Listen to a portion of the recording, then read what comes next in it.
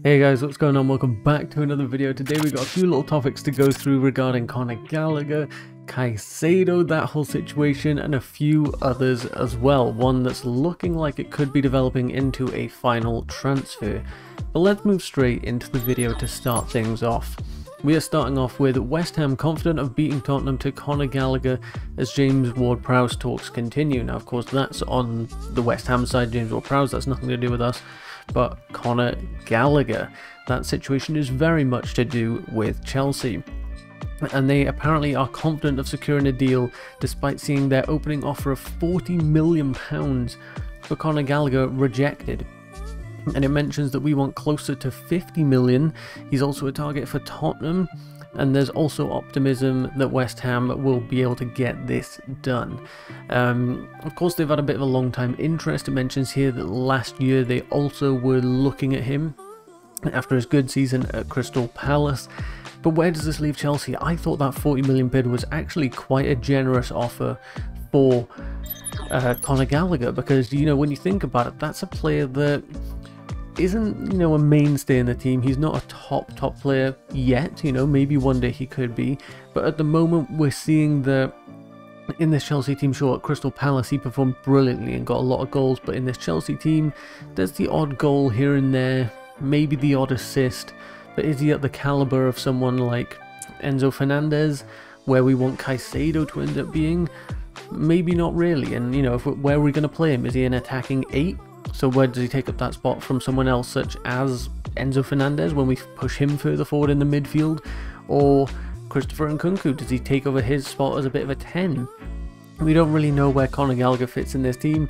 The one thing I will say to his credit, and it's something that's often overlooked, is that he is an absolute workhorse. He can run 90 minutes flat, basically. Conor Gallagher is a very, very good player for a system like Pochettino's, because you need that strong press, you need that stamina, and is a very valuable squad player at the very least. Now, is Conor Gallagher going to accept being on the bench and coming off for half an hour here, half an hour there, starting this cup game, or we don't really know. So in terms of him, I think he could probably see him being sort of caught in two minds. You know, does he stay at Chelsea, at the bigger club, and try and make himself, you know, part of the main team, but probably accepting that he is lower down in the pecking order? Or if he goes to a West Ham, does this sort of resurge his goal scoring ability and all of that we saw at Crystal Palace? So it's an interesting one for him. 40 million I thought again was a good offer, and they are apparently going to continue and they remain optimistic, so maybe something around the 45 million pound mark is where we'll see this settle.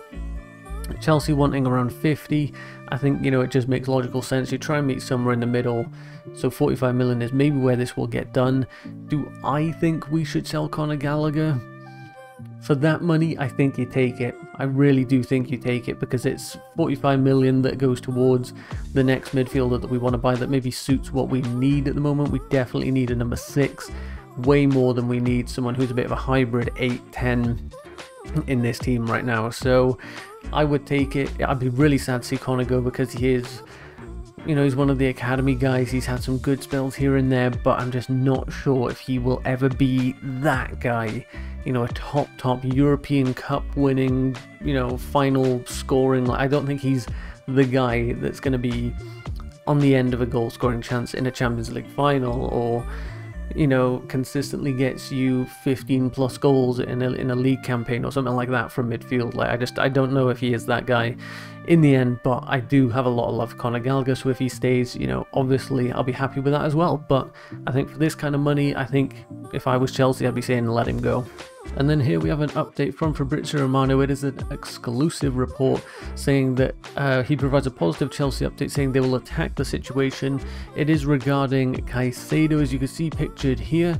Now he says, despite some talk of this deal stalling, Romano insists it's still on and expects Chelsea to keep trying to attack the situation in order to finally land the talented young Ecuador international. His direct quote was, "Despite what's being claimed elsewhere, I'm told negotiations are ongoing for Chelsea and Moises Caicedo, no changes." And then there's obviously more here. He said it's not easy to negotiate with them. They're not accepting 70 plus add-ons. They want more than this. And what we're seeing is that Brighton are being very iffy in these negotiations, because every time apparently we're meeting with them, they're saying add Colwill in and we'll give you Caicedo for, you know, whatever the number might be. I'm making it up, but let's say it's 40 million and Colwill or something like that. And Chelsea are saying, no, he's not even part of this negotiation at all. You can forget mentioning him, we just want to give you cash. And then they're coming back at us and saying, okay, we reject that notion. We come back at them, okay, how about 70 plus add-ons? No, Colwill plus this. And it's just an absolute mess from everything we're hearing, because Chelsea are saying, no, this is never going to happen. We know we're going to move on if this is what you're going to do. Caicedo obviously was promised a move. It was very silly of him, I think, to sign that new deal in January, I think it was, last season, and agree to stay there and then get sold in this window, but without any sort of release clause or anything like that. Brighton are under no obligation to sell, so he's put himself in a really dodgy situation here. He needs to start kicking up a fuss if he wants the move, otherwise it looks like Chelsea maybe will continue trying, but if nothing happens, this one is going to drag on and on and on, and I think that's really at the detriment of Chelsea. We need to be getting our players in now, ready for pre-season, learning this new system under Poch, so that we can, you know, perform in the Premier League and in the Cups this season.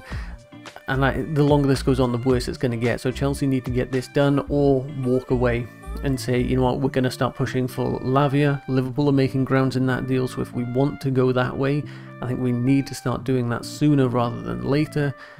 Any other player that, of course, we could be interested in that position, there's a few that are up in the air at the moment. If we are going for them, I think we need to start doing it now, because it's not long until the season starts now. We've only got a few preseason games left, and then we'll be into the season. So this one is crucial for Chelsea to get done quickly. Then the next report we have is that Callum Hudson-Odoi is pushing for a Chelsea exit, and he has agreed terms with Fulham. Now, there's not much else to this article other than the fact that terms have now been agreed with Callum, but the problem is apparently Chelsea aren't looking to sell to a Premier League club, hence why we've offered him out to Lazio, where of course Maurizio Sarri is. We mentioned that in a previous video. But he's agreed terms with Fulham, and for him I can understand. I'd much rather go to Fulham than, you know, Lazio. I think that'd be a really good move for him, and I could see him performing potentially in this, you know, lower Premier League team. But Chelsea really not looking like they're going to accept that, and the reported fee is far lower than I thought. I think in my previous video I mentioned I thought it would be 10-15 million, and I thought maybe even that is a bit low, but it looks like it's maybe even going to be less than £10 million for Callum Hudson-Odoi to leave Chelsea. So when you think of that bid we got from Bayern back then, if only that injury hadn't happened and his career sort of started spiraling down, imagine what could have come of Callum Hudson-Odoi. But we'll see where this one goes. You know, if he's agreed terms with Fulham, I think we should sort of respect him a little bit more and say, look, you know, you're not going to a Arsenal, Liverpool, Man United like some Chelsea youth players have. Fulham, I'm fine with them going there. They're not a massive rival of Chelsea's in terms of direct competitive threats. Of course, locally, that's a different case.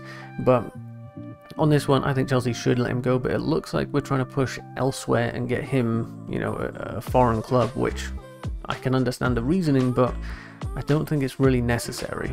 Then in this report we have another exclusive through Court Offside, and it says Chelsea close to agreeing terms with attacker who's also a transfer target for Arsenal, and as you can see pictured, it is Mohammed Kudus. Now this is of course an attacking midfielder as it mentions here, so this would maybe be a sort of replacement for someone like Conor Gallagher should they end up leaving. He could be on the move for about £40 million, so it would make sense, you know, we'd basically be just recycling that cash that we'd be getting from West Ham if we were to let Conor Gallagher leave, and we'd be getting someone like Mohammed Kudus. Now further down in this article it does go down to mention Chelsea have registered their interest and are even close to agreeing personal terms. That's what's close at the moment. It looks like a contract offer is pretty much done, but no offer has been placed yet. This is through Ben Jacobs. He has a contract until 2025 and he is keen to leave. Apparently he is also not training with the full squad or something along that lines, and he has already rejected an extension back in April. He's going to cost around 40 million. Brighton also interested, as well as Arsenal have shown some genuine interest. So this will be an interesting one to see how it sort of pans out. You know, are Chelsea going to, now that we've, you know, potentially agreed terms with him, Are we just going to push in, get that 40 million bid in, and this will be another young attacking player that will join the club? I guess as a sort of rotation option with someone like Nkunku, because I don't think Nkunku is going to be a striker for us. I would be surprised, but I do think he'll probably feature here and there in the striker role. It'll be an interesting one to see how this pans out. I don't think this will be a case of him joining and going out on loan to, you know, the feeder clubs. I don't think it'll be a case of that, so be interesting to see how this pans out, but he is a very talented player, so I'm all for this.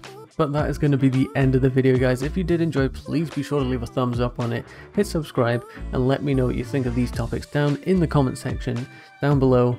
I'll see you on the next video. Thank you for watching. Goodbye.